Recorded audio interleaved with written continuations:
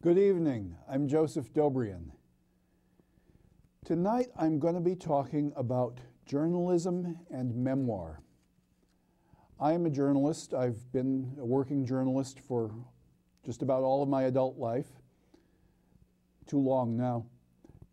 And so, of course, I admire the work of other good journalists, assuming that I'm a good one. I'm also interested in memoir. Not that I'm likely to write my own memoirs, but I know a lot of people who do feel that they have a memoir or two in them and would like to write them. So I'm always, or at any rate frequently, talking with people who want to write memoirs and who are looking for good examples of it. So I thought that for tonight's show I would kill two birds with one stone and present a bit of writing by a man named A.J. Liebling. A.J. stands for Abbot Joseph, but nobody ever called him that. He was always Joe Liebling or A.J. Liebling. And he was a journalist who lived in the first half of the 20th century. And he was very much interested in sports. He was also very interested in all things French.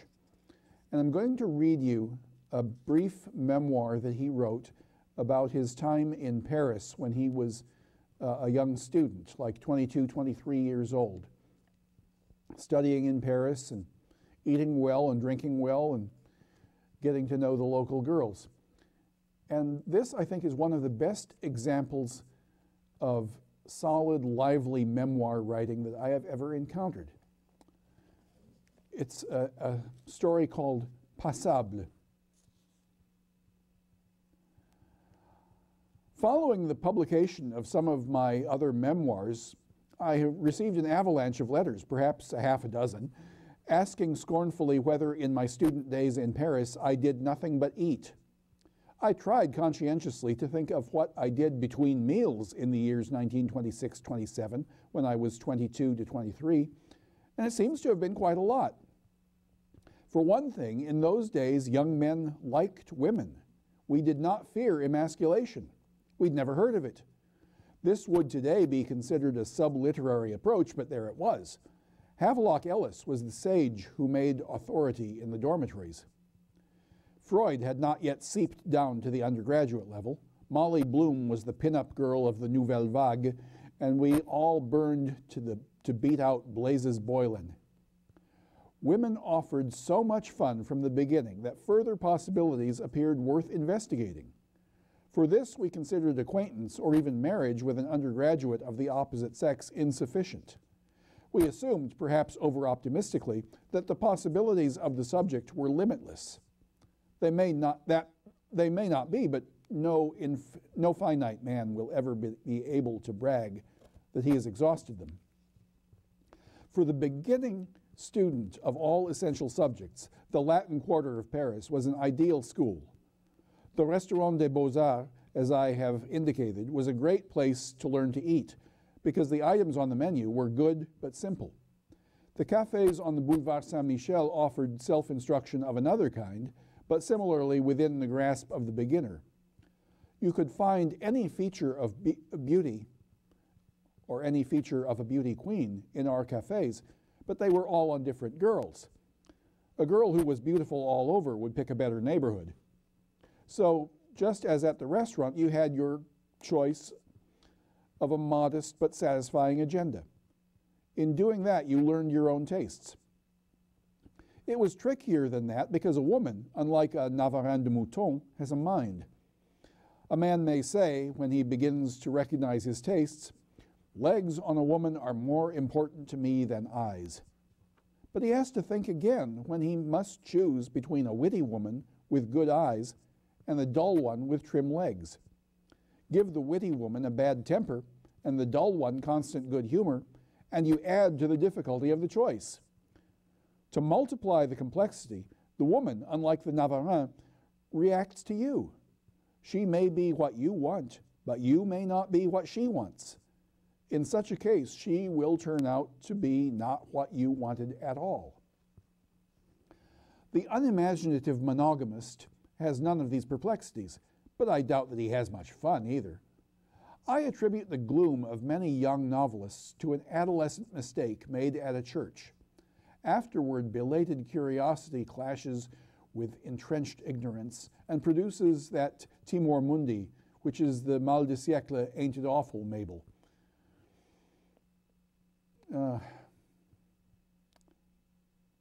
girls would arrive at their customary tables soon after lunch in late afternoon and establish themselves with a permanent consommation, something inexpensive and not tempting, for they would make it last until somebody treated them to something better. This might be a long time, and they had a skill in husbanding that drink that would have stood them in good stead if they had been airmen downed in the Sahara. When treated, they exhibited another desert talent, the opportunism of the camel. They drank enough to last them to the next oasis. They spent the afternoon writing on the house stationery. If the waiter caught them doodling or doing tic-tac-toes, he would cut off their supply. With the hour of the apéritif came animation and hope. After the dinner hour, if they had not been invited to eat, there remained animation. It could always happen that if they kept up their spirits, some late customer would offer them a sandwich. The girls were like country artisans. They took money for their services, but only when they felt like working. On occasion, they would accept payment in kind, a dinner or a pair of stockings, but then, as often as not, they would ask you to lend them their current week's room rent. I suppose some of them had sweet men, but these must have been dilettanti too. No protector worthy of the name would have tolerated such irregularity. He would have said the girls of the Boulevard Saint-Michel were not serious, and he would have starved on a percentage of their earnings, like a literary agent who depended on poets. All the girls were young.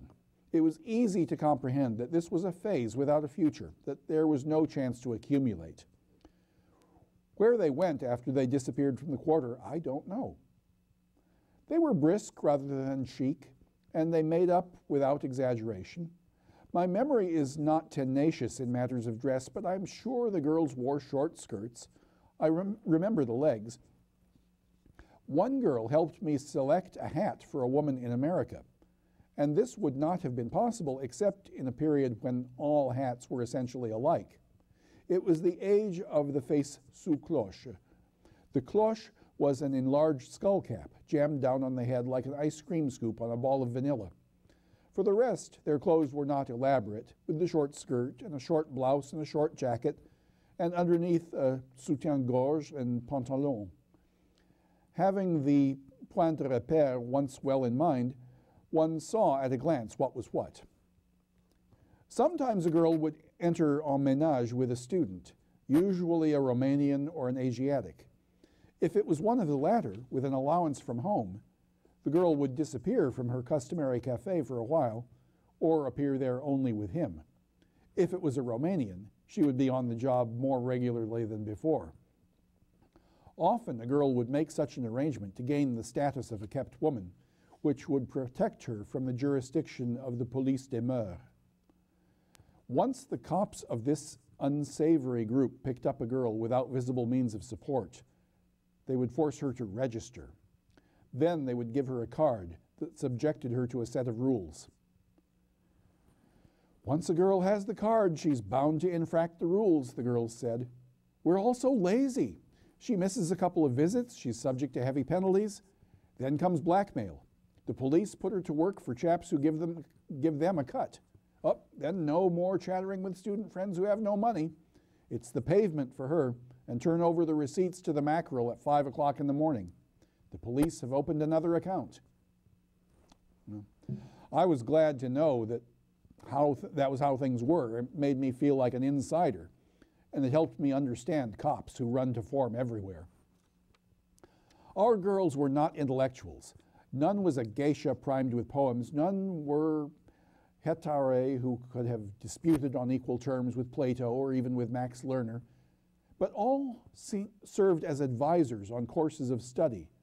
They knew the snap courses and the tough ones in all faculties, which professors were susceptible to apple polishing, and which ones were the most resolutely vache. Above all, they had anticipated a theory that was to be imparted to me later as a great original discovery by T.S. Matthews, an editor of Time, who told me that the content of communication was unimportant. What did count, Matthews said, was somebody on one end of a wire shouting, "My God, I'm alive!" and someone on the other end shouting, "My God, I'm alive too!" It was a poor prescription for journalism, but a good program for conversation between the sexes. The girls did not keep us at the end of a wire. To one, I owe a debt the size of a small Latin American republic's in analyst fees saved and sorrows unsuffered during the next 30-odd years. Her name was Angèle. She said, "Tu n'es pas beau, mais tu es passable." You're not handsome, but you're passable. I do not remember the specific occasion on which Angèle gave me the good word, but it came during a critical year. I am lucky that she never said, "Tu es merveilleux." That last is a line that a man should be old enough to evaluate. My brain reeled under the munificence of her compliment. If she had said I was handsome, I wouldn't have believed her. If she had called me loathsome, I wouldn't have liked it. Passable was what I hoped for. Passable is the best thing for a man to be. A handsome man is generally said by other men to be a fool, and in many cases he must himself begin to believe that. The superstition that handsome men are dull is like the prejudice that gray horses quit. Both arose because their subjects were easy to follow with the eyes. The career of the late Elmer Davis, a handsome but intelligent man, was made more difficult by his good looks. Favored with a less prepossessing appearance, he would have won earlier acceptance. There are homely fools, too, and quitters of all colors. Women who are both randy and cautious, and therefore of the most profitable acquaintance, avoid handsome lovers because they are conspicuous. The man who is passable escapes attention. To be passable is like a decent suit. It gets you anywhere. Passable and possible are allied by free association. A young man wants desperately to be considered at least a possibility, but it's the only game in which there is no public forum, and he can't present a testimonial from his last employer. He's like a new player in a baseball league where there are no published batting averages. To be passable gets him in the ballpark without arousing inflated expectations. The ugly man is the object of a special cult among women, but it's relatively small. He runs well only in limited areas, like a Mormon candidate in Utah.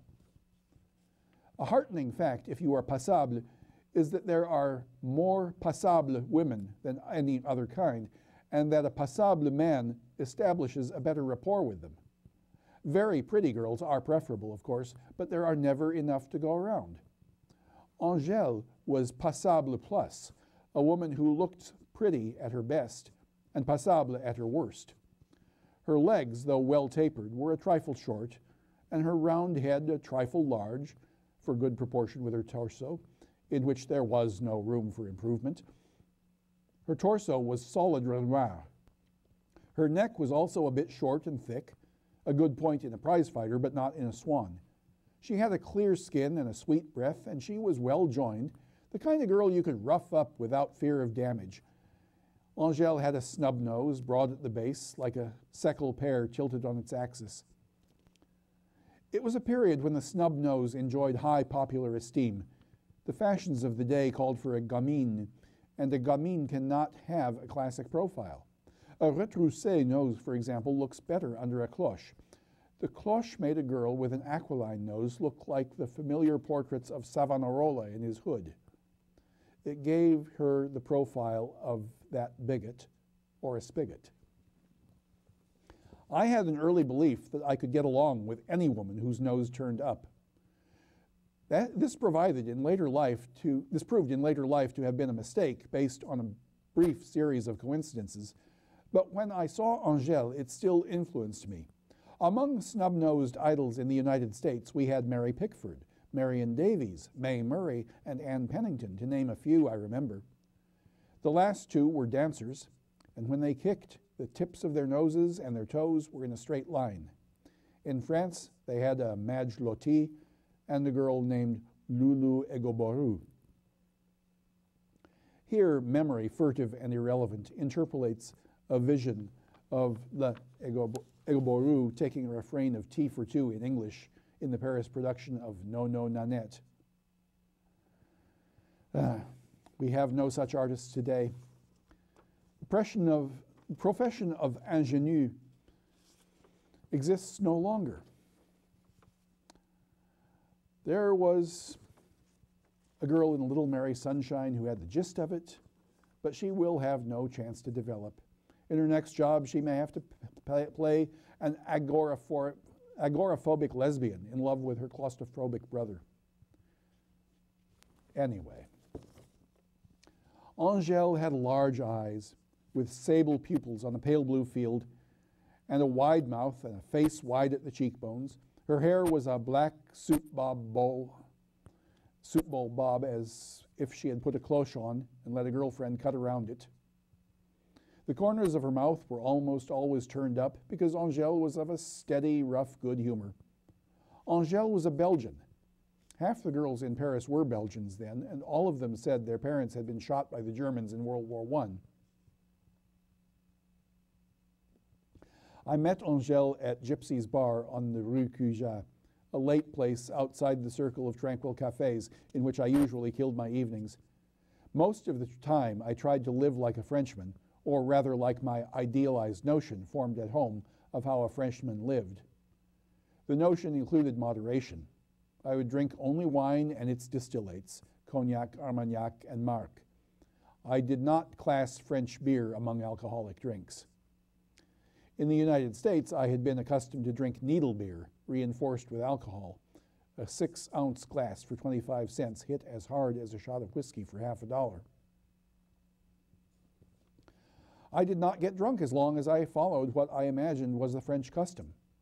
I thought a sedentary binge effeminate. Now and then, though, I would suffer from a recurrent American urge to stand up and tie one on. It was the Trouver's longing to hear the birds of his own province. Angèle impinged on my consciousness toward the end of one of these reveries. She said that I needed somebody to see me home. In Tours the previous summer, a girl making a similar offer had steered me into the hands of 2 incompetent muggers. Angèle was of a more honorable character. She came home with me. In the morning, when we had more opportunity to talk, we found that we were almost neighbors. She had a room in the Hôtel de Faculté, where the Rue Racine and Rue d'École de Médecine form a point they insert into the Boulevard Saint-Michel. My room, one of the pleasantest of my life, was on the 5th floor front of the Hôtel Saint-Pierre, next door to a Chinese restaurant that had dancing. At night, while I read, the music from the dancing would rise to my window, and a part of my brain would supply the words to the tune as I tried to maintain interest in my book. It was an atmosphere not conducive to the serious study of medieval history, which was my avowed purpose in the quarter. Angèle not only lived by day on the same street, but frequented by night the same cafes that I did, the Taverne Soufflée, La Source, the Café d'Harcourt, all strung along the Boulevard Saint-Michel. She made her headquarters in the d'Harcourt, where it was the merest chance that she had not remarked on me, she said. She had so many friends, she explained. There was always someone engaging her attention.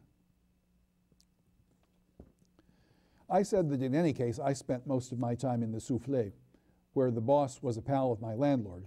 But after that, I would go to the d'Harcourt whenever I wanted to see her. It had a favorable effect on her standing if I bought her a drink there, and none on mine if I took her to the Soufflé. If she was not at her post, her waiter would take the message. He would also tell her to dress warmly in the winter and not get her feet wet, to take sufficient nourishment to keep up her strength, and not to be beguiled by clients who had, to his experienced eye, the aspect of muscle men recruiting for a brothel. It was a relationship already familiar to me from New York, where a waiter was the nearest thing to a mother that a lot of these girls had. After that, I was with her often. I don't know if she had a heart of gold, but she had what I learned long years later to call a therapeutic personality. She made you feel good. When I took her out in the evening, we sometimes strayed from the quarter. This was like taking a Manhattan child to the Bronx Zoo. Girls did not shift about in Paris. Clienteles were localized, and so were usages. Montparnasse, although not a long walk away from the quarter, had all the attributes of a foreign country, including, to a degree, the language. In Montparnasse, the types in the cafes spoke English, American, and German. The girls there had to be at least bilingual. In the quarter, the languages besides French were Vietnamese, Spanish, Czech, Polish, and Romanian. But the specimens of all these nationalities spoke French at least passably. The girls consequently could remain resolutely monolingual. The clients were students or simulated students at the university. Those were the days of the Little Entente, and France set the cultural and military pattern for the East European that is behind the curtain now. Romanian students came to French universities as freely as if they had done their secondary work in France. Aside from her concession that I was passable, which is wrapped around my ego like a bulletproof vest riveted with diamonds, I retain little that Angèle ever said to me. The one exception is a report so vivid that I sometimes confuse it with a visual memory. Angèle told me one morning that she and a number of her colleagues had been playing cards in her room. There were a couple of girls sitting on her bed, a couple more on the bureau, one on the only chair, and another on her trunk, when one of them took off her shoes. A second girl said after a moment, "It smells of feet in here." The shoeless girl said, "Say that once more and you'll say bonjour to the concierge."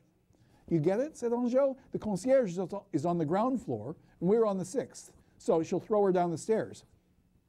The other comrade who commenced said again, "It smells of feet." So the other hooks on and drags her out onto the landing, and they roll down the stairs together, inter-scratching with all claws. On the 5th floor, 2 law students, interrupted in their studies, pulled them apart from each other. The girls couldn't work for 3 nights afterward. One student took up for the girl he had pulled upon, and the other took up for the adversary. Now the students have quarreled, and the girl whose feet smelled has moved in with one of them at the faculté, while the other student has moved in with the girl whose nose was delicate. It's romance in flower. Life in the quarter was a romance that smelled of feet. I'm afraid that I don't succeed in making Angèle's quality come clear. To attempt a full description of a woman on the basis of a few fragmentary memories is like trying to reconstruct a small, endearing animal from a few bits of bone. Even some of the bits are not much help.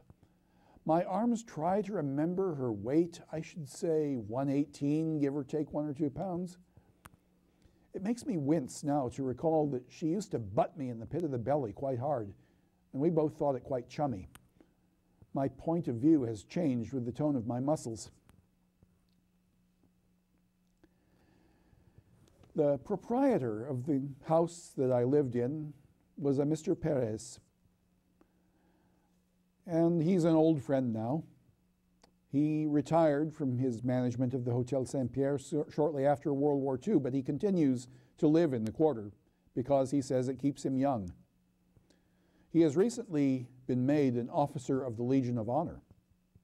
He was a chevalier, a titre militaire, as I've said before, when I first came to live under his roof in 1926, having distinguished himself by courage in World War I always suspected him of trying to give the impression, however, that he had won the ribbon for some discovery of in Aramaic intransitive verbs or the functioning of the gallbladder.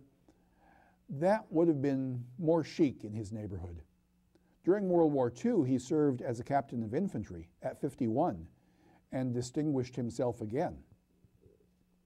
"I was a bit put out," he said to me when I congratulated him on his new rosette, "because my promotion was slow in arriving. A man of 70 in the vicinity of the university who has only the ribbon has the air of a demi-failure. But the delay was occasioned by the nature of my business. The Chancellery of the Legion is cautious in awarding the higher grades to hotel keepers, because the hotel may be a maison de passe. Once I had announced my retirement, the rosette was not long on the way. Mr. Perez, in the 30 years at the St. Pierre, lodged an infinity of students. It makes him think of himself as a housemaster. One of our fellows, he said, is raising the question of confidence in the chamber today. He might say when you met him, he has gone farther than I would have predicted. Or he might say, one of our fellows is now the leading internist in Port-au-Prince. I had a card last week. Or one of our chaps, who is the professor of medieval history at the University of Jerusalem, has, it appears, achieved a remarkable monograph on secular law in the Latin kingdom of Acre. He had your room about 10 years after you left. He at least worked from one time to another. The Anciens de l'Hôtel Saint-Pierre is the sole alumni association of which I would willingly accept a reunion. Unhappily, it doesn't exist. If it did, it would include the ladies' auxiliary, bien entendu, the girl who lived with the Korean on the floor below me, the mistress of the Dane upstairs, Angèle, and subsequent and preceding Angèles of all promotions, and the two little maids from Dax, Lucienne and Antoine, who led the way to the bathroom, which was on the 3rd floor when the client had ordered a bath. Then they allowed themselves to be trapped long enough for an invigorating tussle. Well, Monsieur Perez remembers Angèle almost as well as if she had made a name for herself as a comparative zoologist in Peru. She died in the winter of 1927 to 28, not of a broken heart, but of flu. I was no longer in Paris, but in Providence, Rhode Island, where I had returned for a job on the Providence Journal and Evening Bulletin. And Perez included a word of her death along with other neighborhood news in a letter that he sent me. 30 years later, he said to me, she had a felicity of expression. Once she said to me, "Head of a ruin, how much do you extort for your cubicles?" Oh, there wasn't a sou's worth of harm in her. What a pity that she had to die. How well she was built. She was passable, I said. I could see that Monsieur Perez was thinking me a trifle callous, but he did not know all that passable meant to me. So that is A.J. Liebling. That's the kind of writing he does. He's worth looking into if you can find him in a bookstore or at the public library. He writes a lot about sports, about food, about travel, a little about American politics, although he doesn't allow himself to get too involved in that sort of stuff. But he is one of the greatest American writers of all time, I believe. A.J. Liebling, check him out. He's a wonderful writer. And that's all for tonight. I'm Joseph Dobrian. Thanks very much for listening.